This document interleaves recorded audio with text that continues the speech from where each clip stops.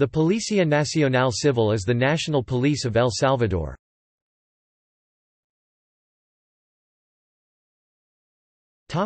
History.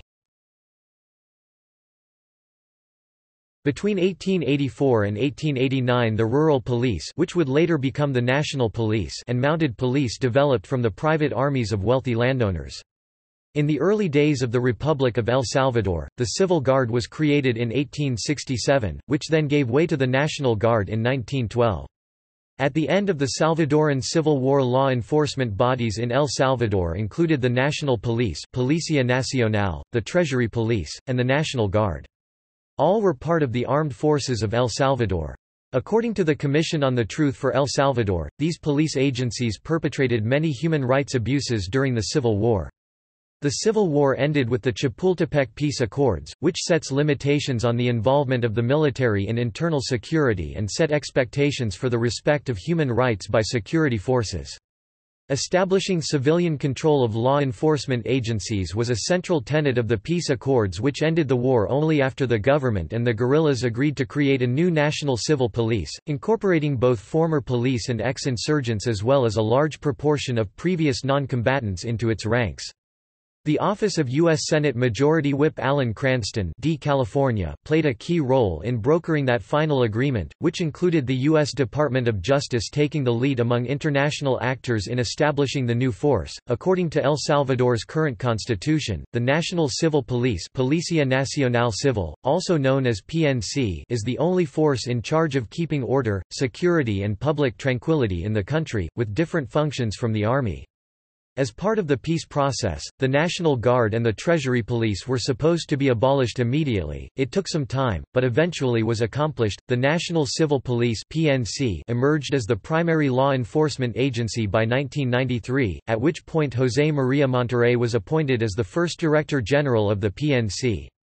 In the 1990s, the government attributed El Salvador's high murder rates, 65 out of every 100,000 people, to increasing gang-related activity.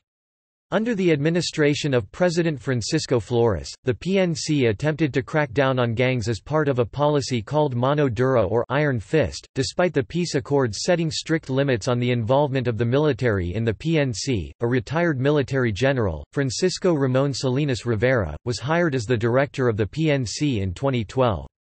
However, due to his ties with the military, the Supreme Court viewed his appointment as violating the peace accords, and he was removed from office. Rivera was replaced by Howard Augusto Coto Castaneda in 2014, 2 years after his initial appointment was called into question.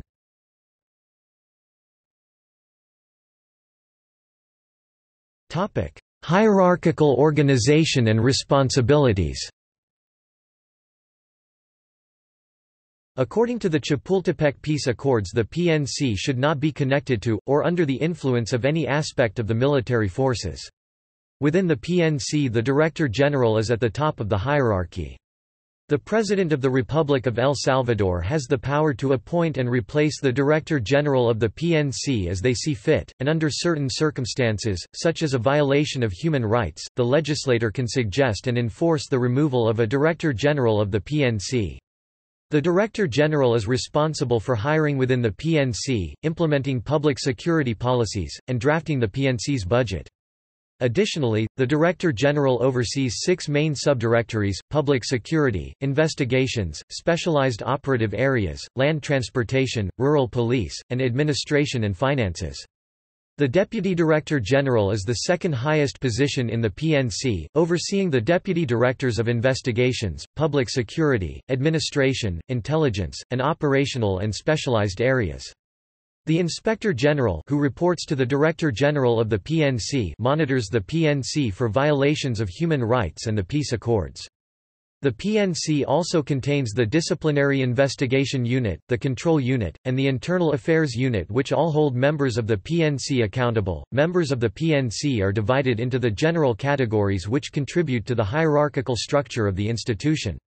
Police officers, corporals and sergeants are at the basic level, sub-inspectors, inspectors, and chief inspector fall within the executive level, and the superior level consists of the sub-commissioners and commissioners.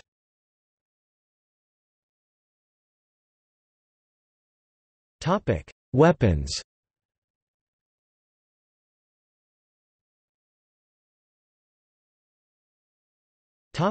Historical secret police organizations. Organización Democrática Nacionalista Orden, Nationalist Democratic Organization. Frente Democrático Nacionalista FDN, Nationalist Democratic Front. Topic: The National Academy of Public Security (ANSP). In order to enter the PNC as an officer, citizens are required to successfully complete training at the National Academy of Public Security (ANSP). Officers graduate the ANSP with training in security and human rights. As methods and techniques evolve, officers are required to complete additional training so that the PNC is as effective as possible. In order to receive certain promotions or work on specialized units, PNC officers must successfully pass courses and exams associated with the potential position.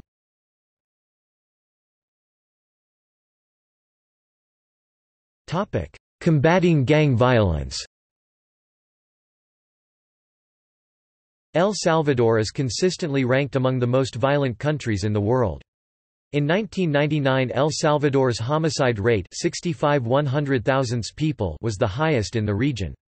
President Francisco Flores asserted that the increase in gang-related activity was the cause of increasing violence and instituted the mano dura or iron fist approach to decreasing gang activity. The iron fist approach to gang activity weakened the requirements for PNC officers to arrest and detain citizens.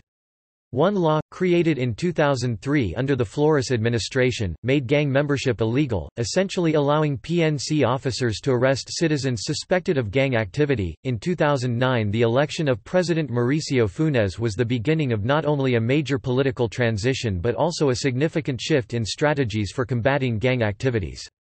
Funes' election marked the first time that the leftist political party known as the Farabundo Martí National Liberation Front (FMLN) had won the presidency since it was founded at the end of the Civil War in 1992 by Marxist guerrillas. The Funes administration's community and peace-based approach to gang activity was in sharp contrast to his predecessor's iron fist approach. Under the Funes administration, two prominent gangs, MS-13 and the 18th Street Gang, signed a truce in 2012 in an attempt to decrease intra-gang warfare. Initially, the government stated that they did not participate in the truce negotiations. However, the government later announced it would accommodate and support the truce after as many as 30 high-profile gang members were moved out of maximum security prisons and granted increased visitation rights. Thus, the government did not formally negotiate with criminals, but rather took steps to encourage the peace process. The FMLN won the presidency again in 2014 as Sánchez Cerén, the vice president in the Funes administration, took office. Cerén's administration quickly demonstrated their intention to depart with Funes' strategies by rejecting the truce and prosecuting officials who were involved in the process. The political change from Funes to Cerén led to a shift back to more aggressive methods of combating gang violence by implementing policies reminiscent of the Mano Dura years. The resurgence of the «iron fist» approach to policing gang activity was part of Cerén's plan, El Salvador Seguro. With the truce abandoned in 2014, violence was rising again. By the end of 2015, El Salvador's homicide rate 105/100,000 was not only the highest in the region, but the highest in the world. In accordance with El Salvador Seguro, the PNC implemented emergency measures in 2016 in attempt to reduce the homicide rate. Law reforms implemented as part of the PNC's emergency measures lead to the designation of gangs as terrorist organizations, effectively allowing the police to target and arrest citizens suspected of being gang members, or participating in gang-related activity, with even less evidence. While the harassment and mass incarceration of certain citizens based on limited evidence and suspected affiliation with a gang violates due process and other aspects of human rights, it is technically legal under the 2016 law reforms. The return to more aggressive methods of combating gang activity also corresponded with an increase in extrajudicial killings. The 2016 law reforms did not grant PNC officers the power to legally execute suspects, however, officers avoid consequences for extrajudicial activities due to a combination of a weak judicial system and support from mano dura policies. For further information on extrajudicial killings, see the section on controversy and corruption in the PNC.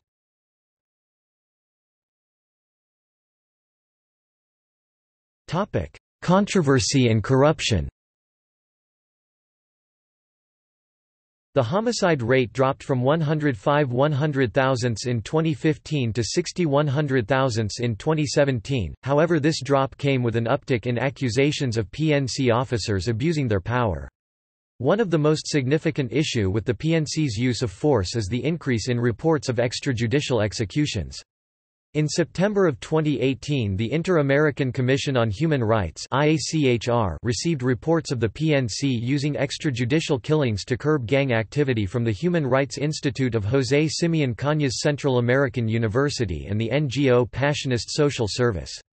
By August of 2017, the ratio of presumed gang members to PNC officers killed in confrontations was 73:1. The IACHR asserts that the ratio demonstrates an abuse of force by the PNC.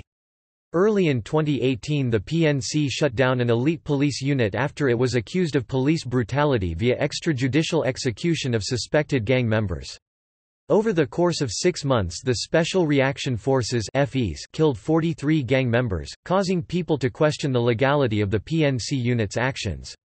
Following the closure of the FEs, the PNC created a new elite police unit with essentially the same responsibilities and jurisdiction as the FEs, called the Jaguars. Despite facing charges of extrajudicial killings, former members of the FEs were allowed to join the Jaguars. In another example, a text conversation between PNC officers, leaked by an anonymous officer, discusses strategies for hiding executions, effectively demonstrating the presence of illegal practices within the PNC. A UN report by Agnes Calamard states that the vast majority of officers under investigation, about 92%, are back on duty within 3 days. In 2016, the Director General of the PNC, Mauricio Landaverde, stated that all members of the PNC that have to use weapons against criminals due to their work as officers should do so with complete confidence. The PNC and the government will protect them. Landaverde, in this case, seemingly promotes the use of extralegal action and promises not to hold officers accountable for potential abuses of power. In one case, a judge established that at least one of 8 people killed during a shootout in San Blas was the victim of an illegal execution at the hands of the police. However, because the prosecution could not identify which specific officer was directly responsible for the execution, all charges against the 8 PNC officers on trial were dropped.